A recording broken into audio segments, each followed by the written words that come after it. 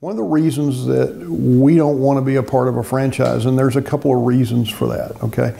Inventory right now in Texas, people are trying to get to Texas. I don't want to talk politics, but what we're realizing is during the lockdowns we've had in 2020 and still going into 2021, some people have realized where they live doesn't suit their lifestyle. Is that the best way to do, I want to say it that way instead of being openly political about this. It doesn't suit their lifestyle. It doesn't suit what they feel they need. So Texas is a very popular state to move to.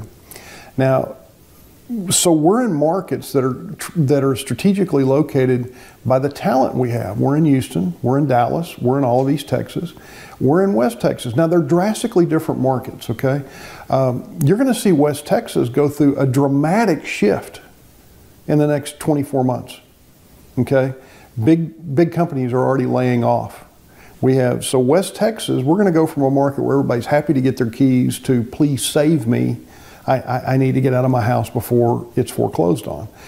So that's going to be there, but your big metro areas, and then to a certain extent, your mid-sized towns like Tyler, Longview, Abilene, okay, College Station, Montgomery, some of those, the towns around Austin, okay, those are going to grow and they're going to remain hot for a while because there is a mass exodus. Over 50% of our business in the last 60 days has been from people outside the state. Okay, they're trying to escape lockdowns that have cost them their business. And we're getting a lot of cash business. People from California are selling and they've got cash and they're trying to get here because they need to work and they need to function and they need to feel rewarded. I don't care what your politics are, this is a human nature, okay? So we're gonna have that in Texas. We've got people coming here. So where we're at as far as markets is solely driven by talent. So you have guys that are with franchises, we have limited inventory, they're with franchises. Well, you don't have a lot of houses to sell, so every house you sell, if you're an agent, you need to make all the money you can, all right? The franchise is not going to help you get listings. That's your personality. That's how hard you want to work. That's how hard you want to get out and farm your neighborhoods. That's how hard you want to, get out and mix and mingle, okay? They can offer you nothing in a market like this. So why are you going to pay the extra 3%, 6%, whatever you pay in a franchise fee? Splits, unfortunately, up around Sulphur Springs and Mount Pleasant, we got some agents on 50-50 splits at other companies, all right? And their broker competes with them. So why would you give more money when inventory's tighter and it's going to sell? Examples, we put a house on the market in Fort Worth the other day, all right? There's 5 offers in 12 hours. One north of Austin had 90 offers in 72 hours.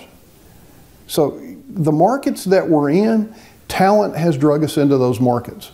And that's the way I want to keep. I want talent to drive what markets we're in, and the markets we're in, I want us to service them the very best we can, and I want our agents to make the most money they can and us keep the doors open, because here's the deal. If we've got 150, 200 agents with the splits we have and everything, I'm making nickels here, dimes here, dollars here, okay? I'm not going to get rich off any one agent because we have a cap in place. They only have to pay me a certain amount and they're on 100%. Okay, and that's by design. That way, if an agent does leave us, they don't hurt me that bad. So we've recruited agents from other companies that didn't have a cap, and we took 2 or 3 agents and cost them $150,000 a year. Can't do that. Also, you need to give the agent the opportunity. You need to make the cap such that the agent looks and says, I can't really go on my own because I can't do it for that. It would cost me more. So it's a strategic business plan that shows that we're all invested in their career. Why would somebody be with a company when inventory's short, we're in a highest and best situation on most houses, okay, and you're giving away more of your money just to say you're with this brand? Brand yourself. Make yourself the focal point of getting the job done and be what the customer wants. Don't attach yourself to a brand.